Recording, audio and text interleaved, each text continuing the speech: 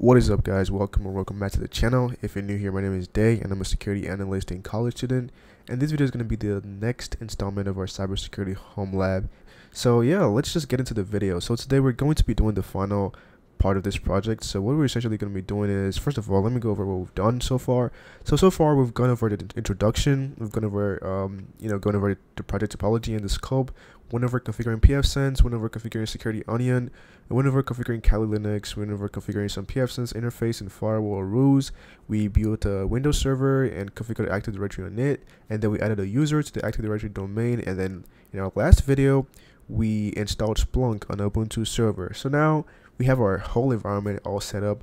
Now with Splunk on the Ubuntu server, we need to actually start forwarding logs to the server. So the way Splunk gets logs from remote endpoints is usually through a universal forwarder. There are other methods, but the one we're going to be working on today is actually going to be using a universal forwarder. So I'm going to be going through that today. So let me just kind of go over the blog. So in order to get the resources for this project, just head over to resources section here in cybersecurity.com, and then head over to labs.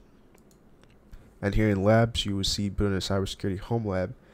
And so I'm just going to go over to this tab and just move on to the video. So yeah, so today we're going to be configuring the universal folder on our Windows server that we configured in the previous video, which was this video. So if you've not watched that, please be sure to go watch it. And yeah, just follow this whole playlist. It covers everything you need to set up your home lab. And okay, so in order to log the activities on endpoints, Splunk uses a mechanism called the universal folder. The universal folder can be installed on Windows, Unix, and Mac agents to forward logs to your Splunk instance. So we're just going to be going into that in this video. So let me change my screen to my VMware screen. Okay, right here, I'm currently in my domain controller tab.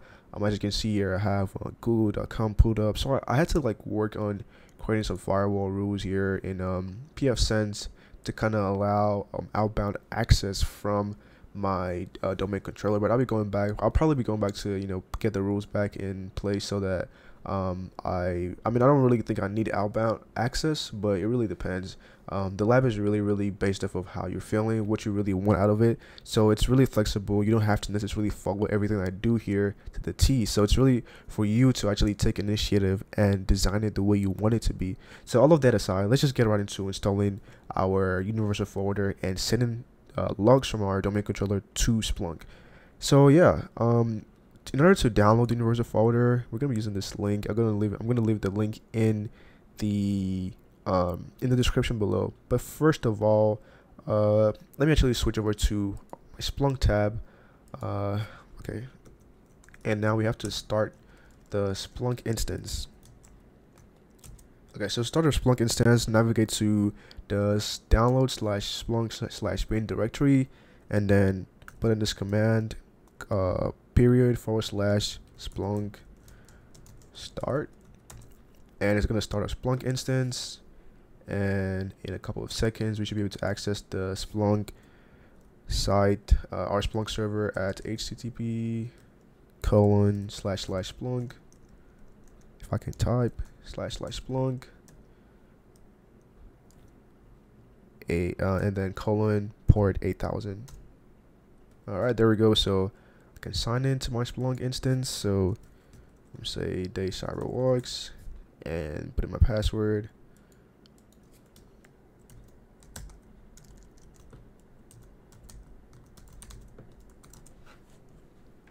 Alright, there we go. So here's our home screen. So first I want to do is actually set up receiving on our Splunk server. So we have to, on our Splunk server, we have to set up the ability to actually allow logs to come into the server, so which is classified as receiving in Splunk. So in order to do this, we have to head over to settings, and here in settings we're going to head over to forwarding and receiving. Here in forwarding and receiving, we're going to configure receiving, and then here we're going to click new receiving port. Alright, there we go. So we want to be listening on port 9997, and I believe that's the default port that Splunk listens on for the universal folder. So 9997, and then we'll save.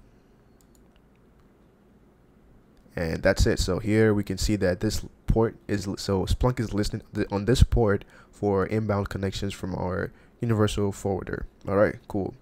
So next thing we'll also do is also create an index. So in Splunk, there are these things called index. So indexes are like this, blocks of storage where our logs go to, and then we can now use these things called search heads to search for data from these indexes. So I want to create an index for our Windows events. So we're gonna name that index Windows events log. So let's do that immediately. So in order to do this, we'll head over to settings, and here in settings, we're gonna go to indexes. This is right here, and here in indexes, we're gonna create a new index. So right here, we're gonna create a new index.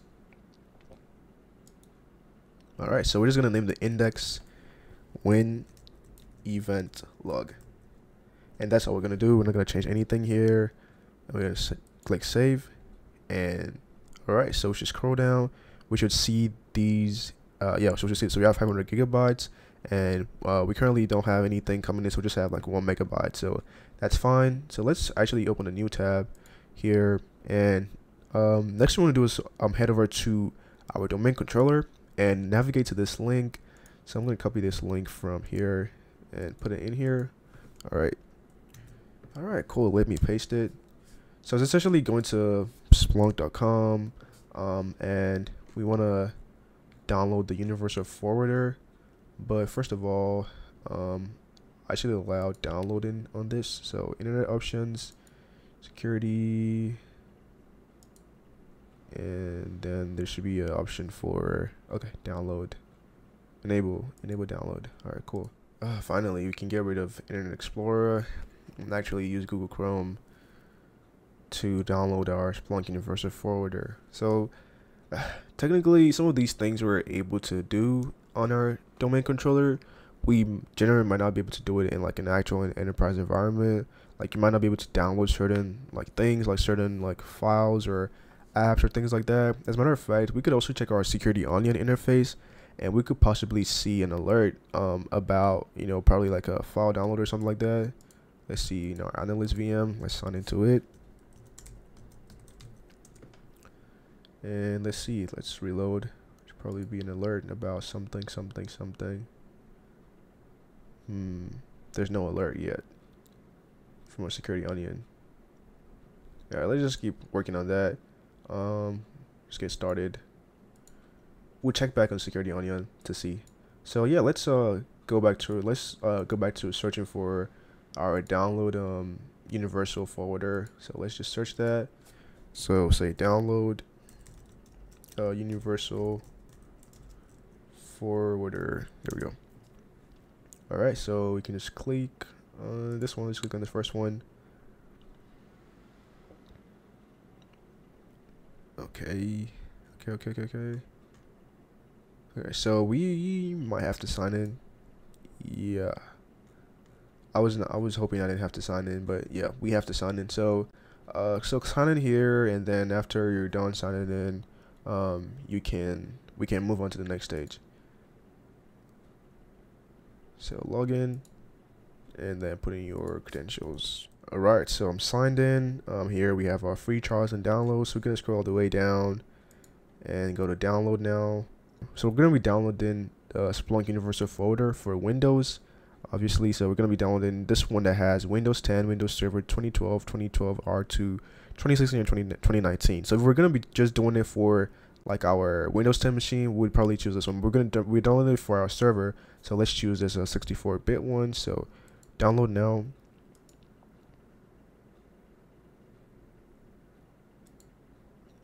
That's a little slow, but the download should start. See, okay, yeah, so it's currently downloading. Take a couple of seconds, and when it's downloaded, we can configure the universal forwarder and start sending logs to our Splunk machine. Alright, so now that our Splunk instance has been downloaded, we head over to our downloads directory and then double click on it to install. Check this box to accept the license agreement, and yes, we're using a on-premise Splunk instance. Let's see, your customize options. Next. Yeah, we don't need all of that, so we'll go back, and then just click next. Alright, so Username is going to be, just use a username and password you use for your Splunk instance. So for me, it's this.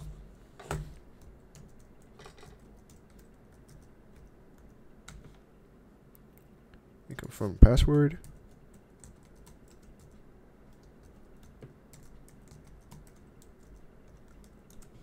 Alright, so host name or IP address. So we're going to be using the IP address of our Splunk instance. Right here, it is 192.168.135.128. So 192.168.135.128. Gonna copy that.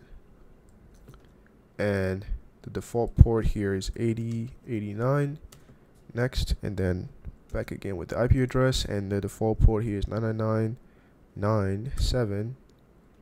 Next, and we'll install that. And then when the installation process is complete, we will then head over back to our Splunk instance and then allow for the logs to be sent into the Splunk instance from this universal forwarder. Alright, so the installation is complete. We'll click finish and head back to our Splunk instance. So what we want to do is head over to settings, and here click on add data. And three major ways Splunk adds data. Splunk gets data is through uploading a file, or monitoring on the Splunk instance, or using a forwarder, which in this case we're going to be doing. So forward, and here we can see our CYBERWOX domain controller is already configured. So if you have done the settings properly, you should see your domain controller here as available host. So we're going to click on this, and it's going to add it to our selected hosts, and then we'll click next. Oh, actually, so we're gonna put a server class name, and here I'm just gonna say domain controller.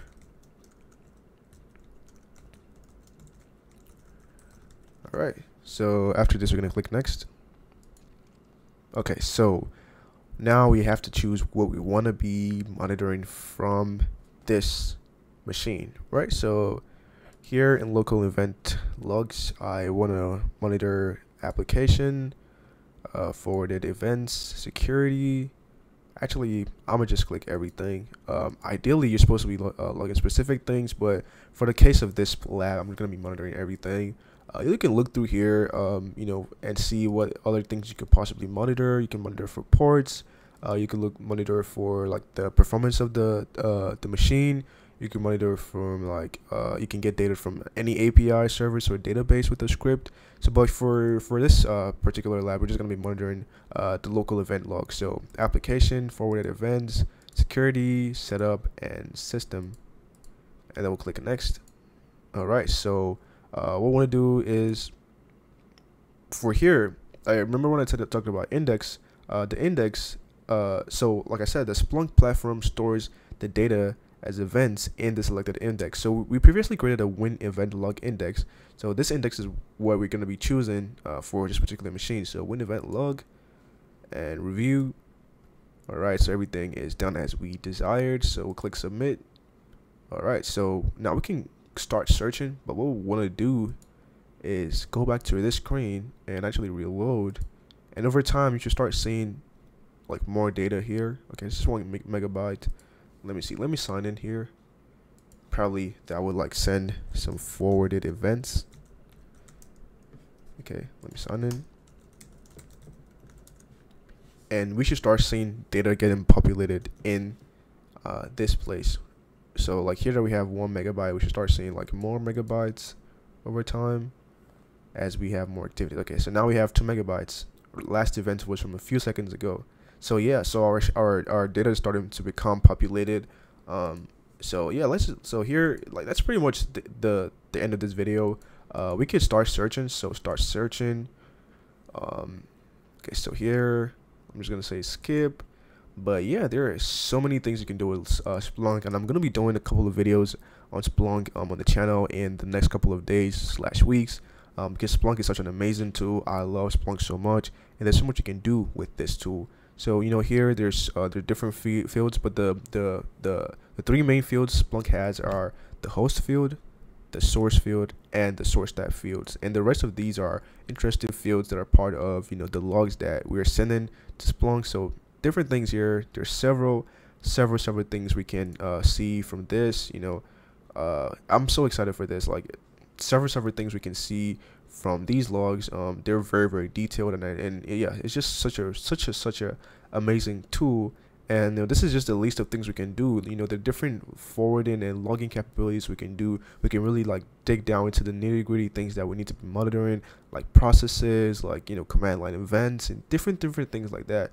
So yeah, it's really amazing, and I encourage you to really dig into this. Like, you have a whole lab set up, and you have the ability to really learn different things like detection rules, like how to log you know, a server, and different things like that. So, you know, start learning about this thing, you know, do your research, you know, and if you need any help with any of this stuff, you know, you can join our Discord server, ask questions, and I'll do my best to help you. The link to the Discord server is in the description below. So like I said, you know, try as much as possible to learn as much as you can. But yeah, quickly, let's go back to our Security Onion interface and see if we have any alerts from all of these things we'll be doing in the last couple of minutes. Let's see, let's reload this. Okay, that's pretty interesting. We don't have any interesting alerts. Let's see, hunt. Is there anything different? Okay, so yeah, we have like, yeah, so here we have like a exe or DLL file download. Let's see what that's about. Let's drill down to that. So from the source, the destination IP is our domain controller. So 192.168.2.10. See, this was with our intrusion detection systems Ricotta. What else do we see? It's encrypted traffic. What else do we see? Okay, it's like I think like a HTTP header. See, this was successful. This is the server was downloads. So this is like everything we can see here in our logs. So here we can see this. If you see MZ and you see this program cannot be run in DOS mode in a log file, just know that that's an exe file. Yeah, so it's TCP. It was allowed. This is the rule category. So you can see how much stuff like SIMs can do, like so much, you know, how much you can really drill down into it. And this is the rule that triggered the alert. So alert when an HTTP traffic from an external network comes into our internal network. And then this is the message that it displays and all of that stuff. And here's one tip I want to give you guys. If you're studying for the CYSA Plus, this is a really great tool, and it's a really great lab to help you learn more about logging and different things like that. So I encourage you to build this lab out and start messing with like different things to create different kind of logs, so you can get really used to looking at logs and analyzing logs and really understanding what these logs are about. So here we can see different things, you know, so much stuff to really drill down on. But yeah, this was really fun. Like I said, I'm so excited that the lab is complete, and I will probably just be doing one more video to kind of like go over the lab and just kind of go over like next steps for what you can do, what you can add to the lab, and really give it more functionality and stuff like that. So yeah, thank you very much for watching the video, and if you like this video, please make sure to smash the like button and be sure to subscribe and share this video with anyone who you think it will provide value to. Once again, thank you very much for watching the video. I will see you in the next video.